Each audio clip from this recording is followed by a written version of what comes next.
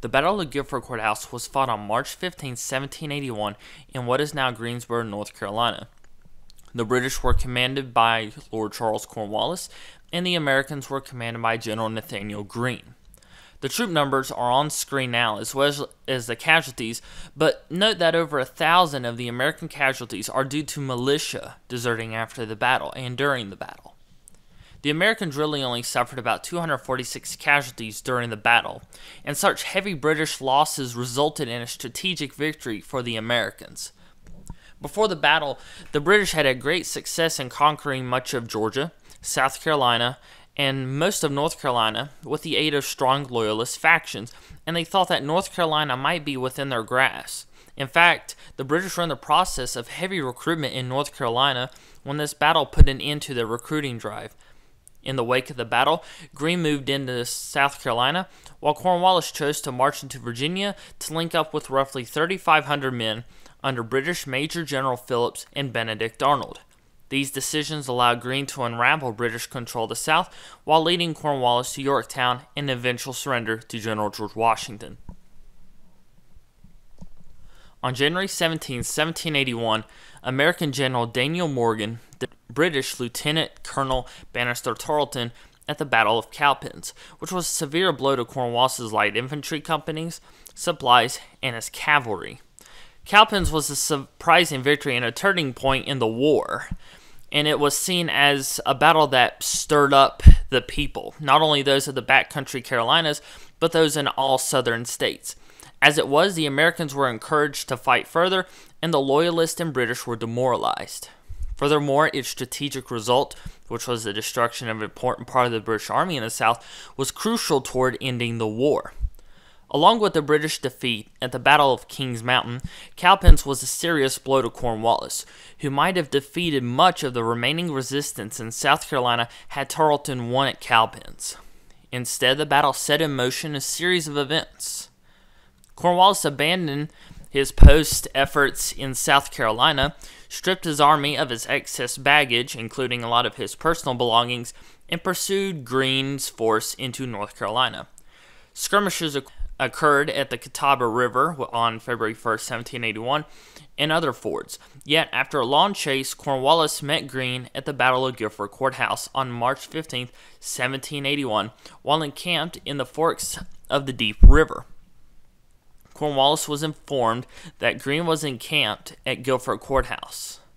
With him was a body of North Carolina militia, plus reinforcements from Virginia consisting of about 3,000 Virginia militia, Virginia State Regiment, a corps of Virginian 18th month men who were just about done with their enlistment, and people from the Maryland line, totaling between 4,000 and about 5,000 men.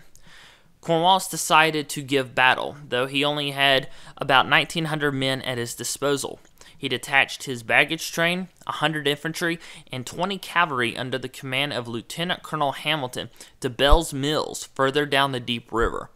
Before breakfast could be eaten, Cornwallis set off with his main force, arriving at Guilford Courthouse at midday. The advance guard of both armies met near the Quaker New Garden Meeting House. Dragoons from Banastre Tarleton's British Legion were briefly engaged by Light Horse Harry Lee's dragoons about 4 miles from Guilford Courthouse. The British 23rd Regiment of Foot sent reinforcements forward, and Lee withdrew, ordering a retreat to Nathaniel Greene's main body. After this brief engagement, both sides lined up for battle. The American army was formed into 3 lines. The first line comprised the North Carolina militia under Generals John Butler and Thomas Eaton. 400 yards behind them was the second line, which was made up of 2 brigades of Virginia militia under Generals Edward Stevens and Robert Lawson. The last line held the Continental Regulars, mostly from Virginia and Maryland.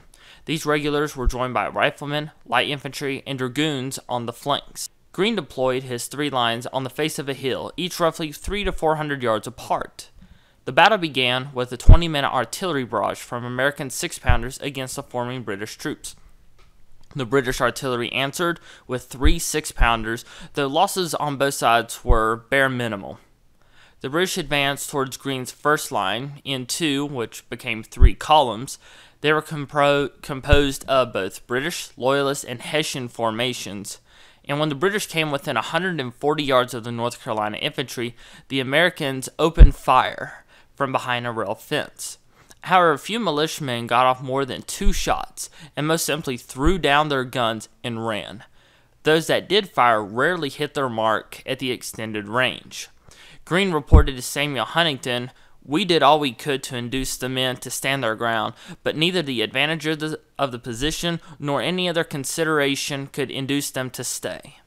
As the British advanced, the Virginians in the second line delivered several effective volleys upon the enemy. Their success was short-lived, and the second line fell back before the weight of Cornwallis's army, and numerous units regrouped with Continental regulars on the third line and in the flanks.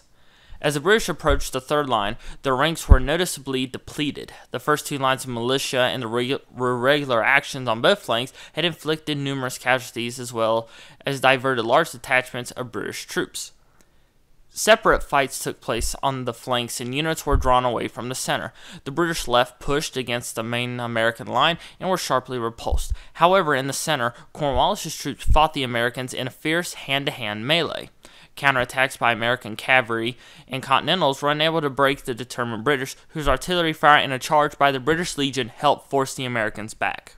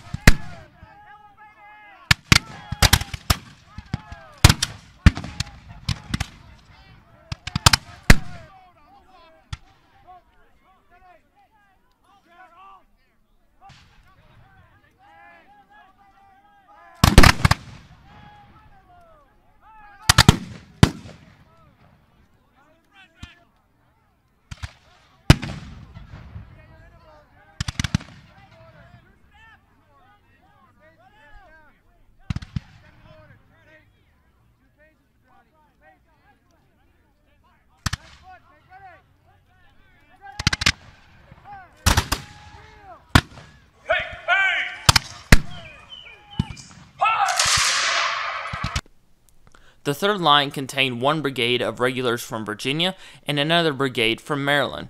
The British 2nd Battalion of Guards turned the American left flank as the 2nd Maryland Regiment prematurely broke due to poor training and confusing orders.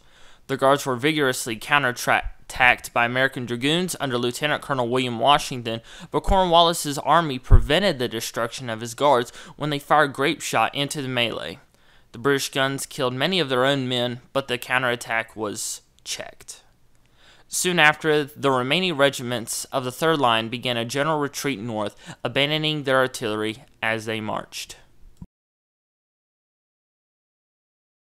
The battle lasted only 90 minutes. The British were outnumbered more than 2-1, yet defeated the American force. In doing so, however, they lost over a quarter of their men. After the battle, the British were spread across a large expanse of woodland without food and shelter, and during the night, torrential rains started.